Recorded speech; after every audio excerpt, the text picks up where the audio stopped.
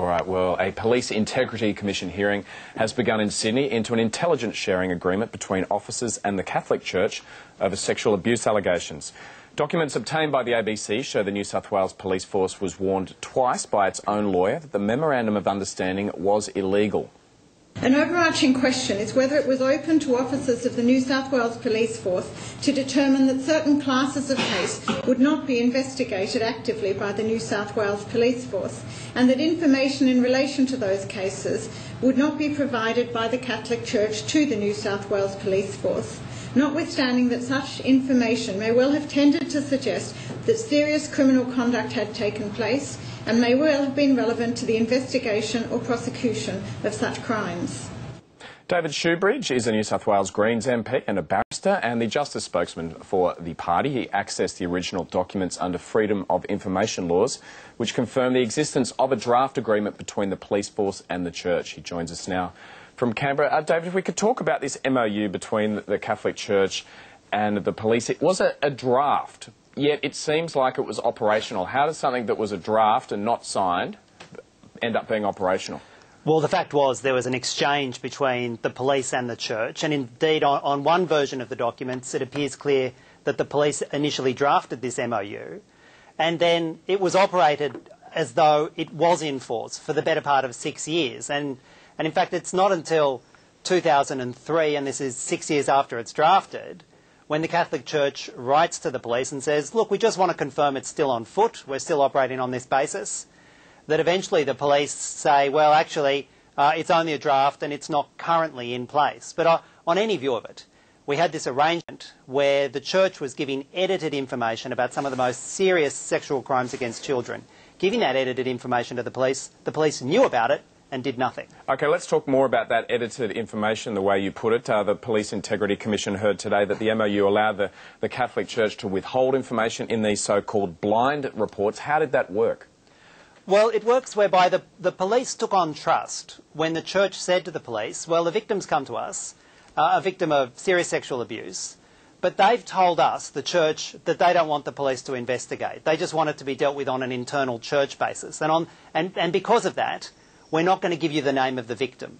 And also, the Church wouldn't then give other crucial information, such as the outcome of the internal church inquiry or any admissions that were made by a priest. Now, how on earth could the New South Wales Police take at face value a statement from the Church that a victim of abuse of a priest of the Church didn't want to go to the police? But yet, we have that in black and white in the arrangement between the Church and the police under these memorandums of understanding. And we did hear in the Commission today that one of these so-called blind reports referred to Dennis McAlinden, one of the most notorious pedophiles in New South Wales history, who was abusing across 4 decades, according to the inquiry in Newcastle last year. Yeah, an appallingly notorious pedophile who operated for at least 4 decades that it's been known. And if the police had the information about the name of the victim, well, then they would have been able to use that as further corroborative evidence to bring a successful prosecution against Father McAlinden. And what is really remarkable is, I referred all these documents to the Canine inquiry, which was looking exactly at Father McAlinden in the Hunter Valley.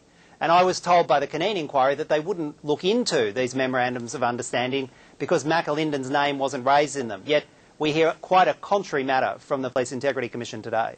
David, the inquiries are also looking at the role a police officer played sitting on an internal church board. What can you tell us about that and what the inquiry will be looking into as far as that's concerned? Well, we now know that from 1999 till 2005, a senior child protection officer from the New South Wales Police was sitting on an internal church body called the Professional Standards Resource Group.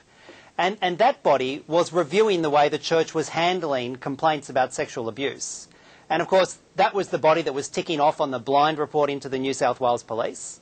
And what is absolutely remarkable was when we sought all the documents that the police had about the operation of this internal church body, we were told that the police didn't keep most of the documents because the officer either returned all the evidence to the Church or, if she retained any evidence, that she shredded them following the meeting. So we have the New South Wales Police either giving back or shredding the evidence of serious crimes against children. And how that came to be for 6 years is is an extraordinary state of events, which the Police Integrity Commission, I hope, will get to the bottom of in these hearings. John, do you want to respond? Well, I'm not really responding, just making the obvious point, I suppose, that you would have thought this chain of events was referring to something that was occurring in the 1950s or 60s, not something occurring so recently. And it just underlines the value of the Royal Commission in the sense that the resolution of these matters is transparency and accountability, and both the police force and the church need to be